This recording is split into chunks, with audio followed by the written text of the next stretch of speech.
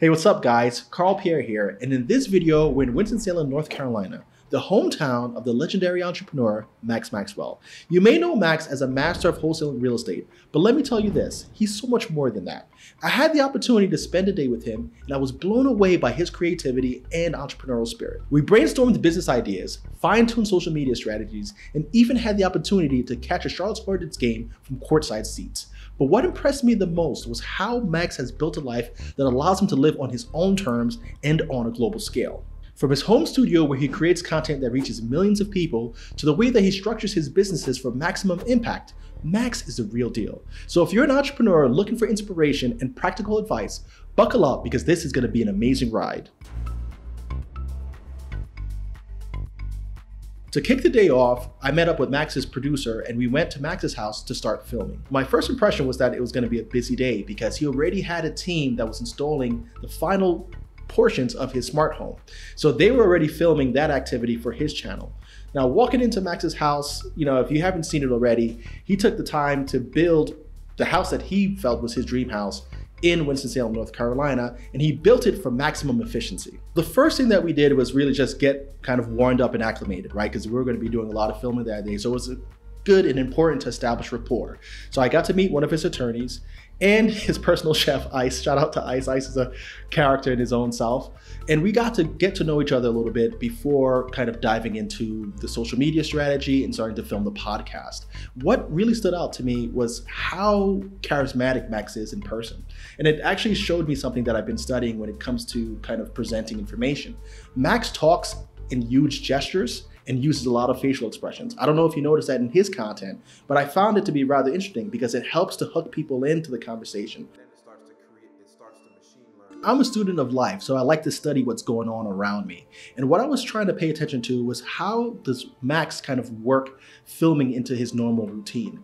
And the thing that impressed me the most was that he built a studio right into the back of his property. Now, I've been talking with my team here in Colombia that I've wanted to build my own building here that actually I could live in, have my offices in, and in the lower levels have my own studio. So to walk into the back and see that he had this pretty much like a hangar built in the back of his home, I was like, this guy is thinking in the same sort of way that I think.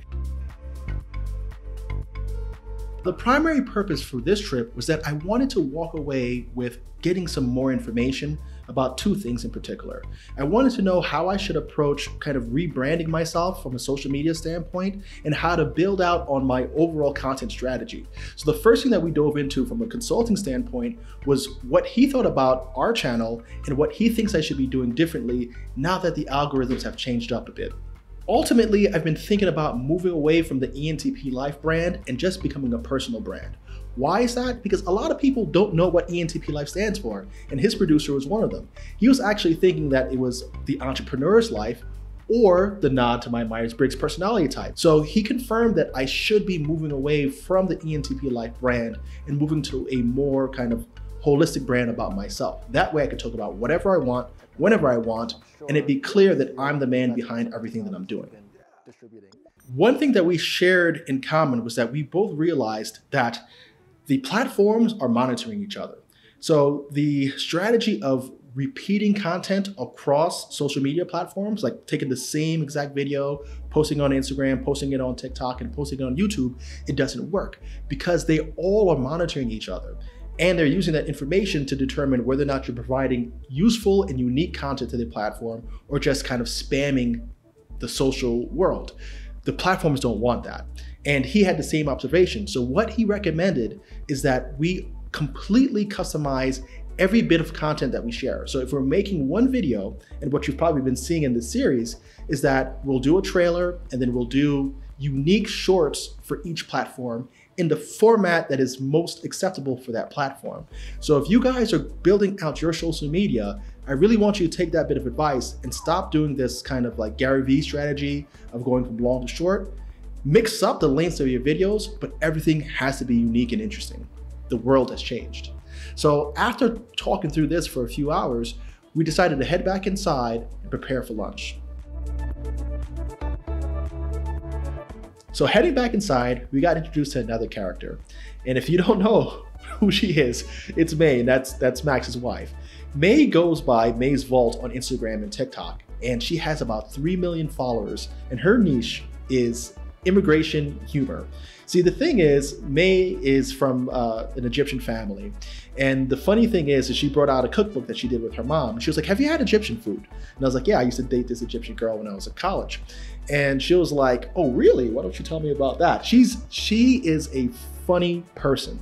But we got to talk a little bit about the nuances between American life overseas, what is life like in Egypt, and some of the things that her audience resonates with, which is the story of immigration and the story of having parents that are from a completely different culture.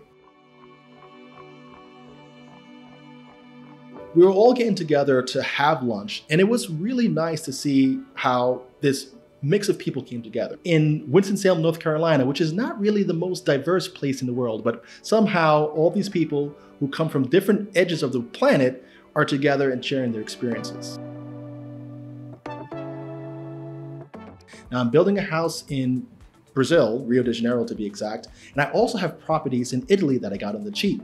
And that was one thing that they were actually following me on because they're interested in buying properties in Italy too. So after getting through all of the international talk, we headed back inside to film more content that's going to piggyback off of some of these concepts.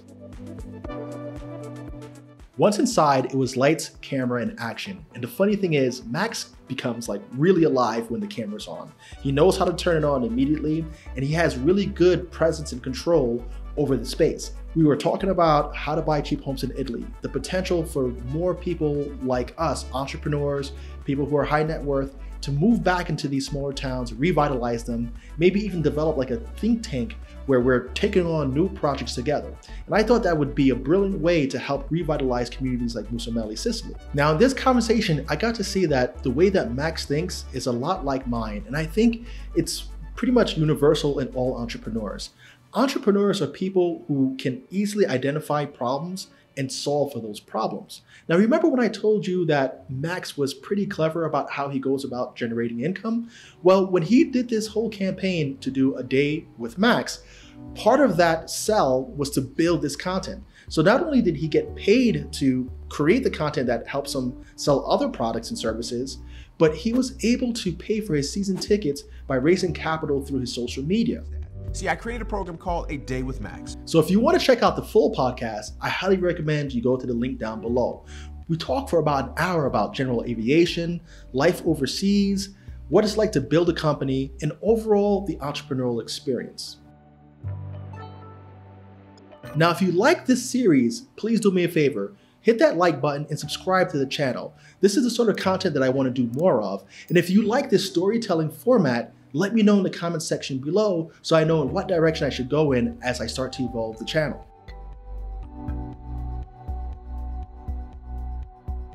Once we wrapped up from filming Max's podcast, it was time to switch the stage and turn it on him. He's going to be a guest on our channel, and I'm interviewing him to get more insight into how he thinks as an entrepreneur. What I've noticed lately is that my generation, the millennials and the generation after me, have been complaining a lot about the cost of living in the United States, things being out of touch. And even though I do believe that the cost of living in the United States does not quite match the lifestyle that you get for it, I feel that everybody has the potential to create the life that they want. As an entrepreneur, that's exactly how I live. If I have something in mind, I bring it into reality. So to see my generation and the people after me struggling with this concept of creating the life that is the life of their dreams, I wanted to give another perspective and get somebody else who's an entrepreneur to talk about the same and have him share from his perspective what are the advantages of living in a small town like Winston-Salem, and how does he see the world changing and moving more to this globalization, this globalized environment. The cool thing about that conversation is that everything that he's saying is absolutely true. The world has gone pretty much remote, and if you're not participating on a global level, you're for sure going to be left behind. It doesn't make sense to just think that where you are is the world that you live in, because the world has changed in a major way, pre-COVID and post-COVID. Overall, I was blown away from the experience because I saw how efficient that transition from his podcast to the interview set actually was. I was actually looking behind the scenes to think, how could I recreate the same set right here in Colombia? So I love the creative aspect of making content, and I also like to do things my way. So seeing that set really let me know that the direction that I'm thinking about going in is the right one.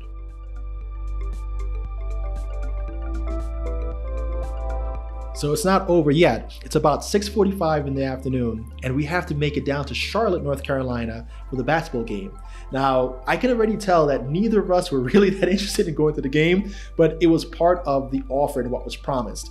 So Max was already like, hey man, do you want to watch the whole game? And I was like, man, I haven't even watched a basketball game in more than 5 years. I'm not even interested in going to the game because, you know what, actually, me neither. But we went out to Charlotte anyway, just to take it all in.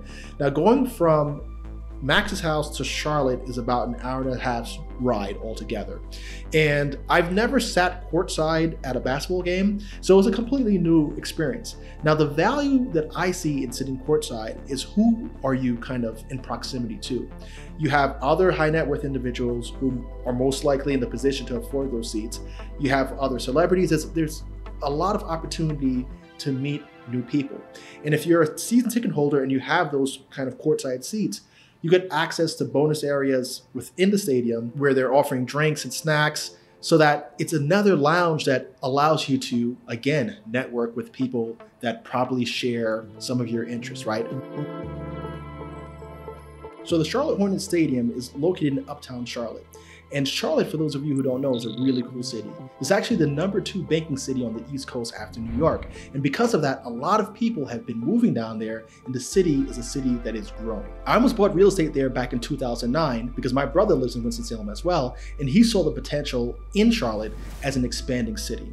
Unfortunately, I never bought anything down there, but I could see just by driving around town and looking around that things have really changed a lot in the past few years. Max and I didn't stay for the end of the game because neither of us were really that interested in watching the game to begin with. So we wanted to beat the traffic on the way out and get back home because it's about an hour and a half back up to Winston-Salem. So after 13 hours of spending time one-on-one with Max, the day came to a close. But what I got away from this experience was worth more than what I put into it. And the reason why I say that is because I learned a lot about how I should position myself and what I should be doing to maximize on my social media. Remember I told you I paid $5,500 for this experience, but he was able to sell that about 11 times over just by sending out one reel. Seeing exactly how efficient his operation was, the team that he's built, really set the framework for what I need to do going forward to maximize on that. It also reaffirmed that the path that I'm on is the right path. I see that I'm making progress, but I'm still not where I want to be. So being able to kind of get the shortcut or the Cliff Notes version is actually really useful. It eliminates a lot of trial and error, and it prepares me for what I need to do next, which is invest in more equipment, invest in more space, and take my game up to the next level. So for anybody who's doubting working with influencers or working with people who have a strong social media following, I highly recommend it. Those people didn't get to where they are by being slouches, by any stretch of the imagination. For those of you who are curious about how this all came together, check out this video where it all started.